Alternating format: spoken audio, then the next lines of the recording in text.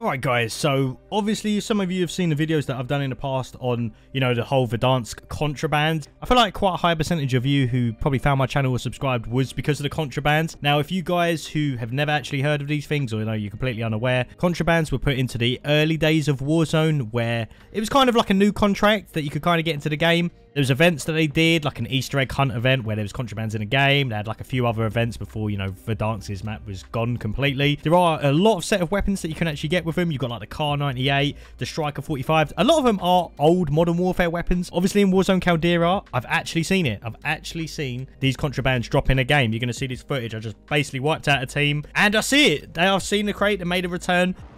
As for the game, you guys know what I was doing in the plane, obviously going for them early kills. Planes are still really OP in the Vanguard's playlist, by the way, if you know how to use them.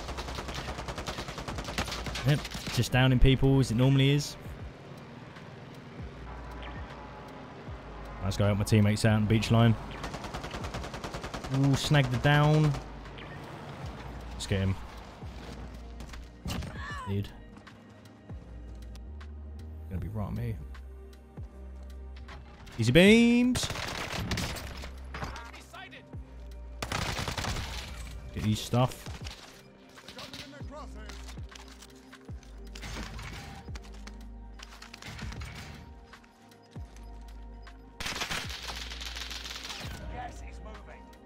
Still not used to these Vanguard snipers yet. I feel like they're a bit funky. Ooh, just got him. That was the most disgusting head glitch. There it is. The contraband. Bat out of hell. Look at it. In its full glory right here. I wanted to try and get like a Vanguard weapon blueprint. I definitely think they're going to probably still add them. Where's the extraction zone? That's actually really close. I think that's just luck on how close it is. That's not far at all. This is like on the outskirts of the map. If it's at the runway, no one's going to be here. Would actually like to see that. Probably some like Vanguard contraband weapons being added. Or like, I don't know. They should make them like animated, but I feel like they never will. They'll just make it like, them look pretty unique and cool. But they'll never be like the sort of ones that, you know, you get when you pay for. Again, when I get the atomic camo after they fix that Panzerfaust challenge, I am going to definitely mix it in with any of these contraband skins that I've got. Alright, so we're here. Is it the same? Is it still going to send the exact same type of helicopter in? Or is it going to be something different? It's actually people up here.